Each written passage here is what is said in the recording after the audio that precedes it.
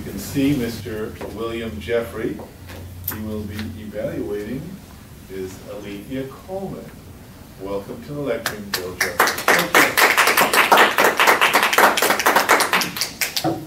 We won't turn over the lectern anymore. I'll say that because I remember that.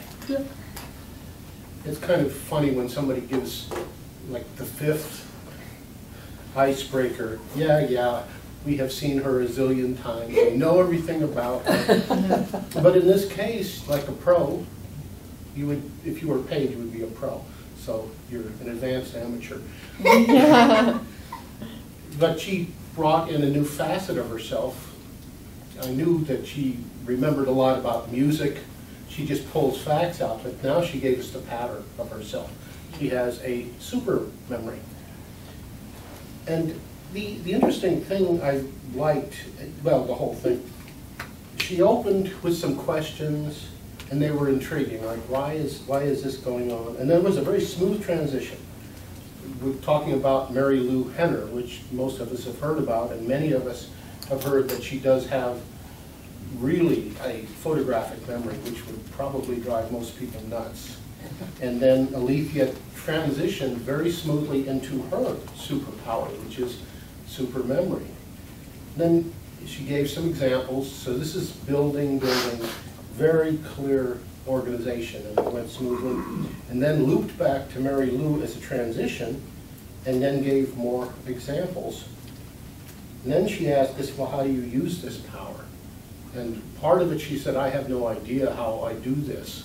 But she actually did answer her own question, which is ask to use it or focus on it, and it works. You may not know how it works. You don't have to lift the hood, but you just turn the key and the engine starts. So we got a good picture of what Alithea does with the internal magic in her brain. We found out some new things about Alithea, which was a little bit of a surprise, but not so much, because I walked into one of the division contests where we were supposed to dress like rock people. Yeah. Oh yeah. And so I dressed like this, and she says, "Oh yeah, that's the 1980 so and so, the grunge look or something. I forget what it was." Yeah. And I'm like, how did she pull that out of her brain? And that is how she did it. She has a super memory. She demonstrated it.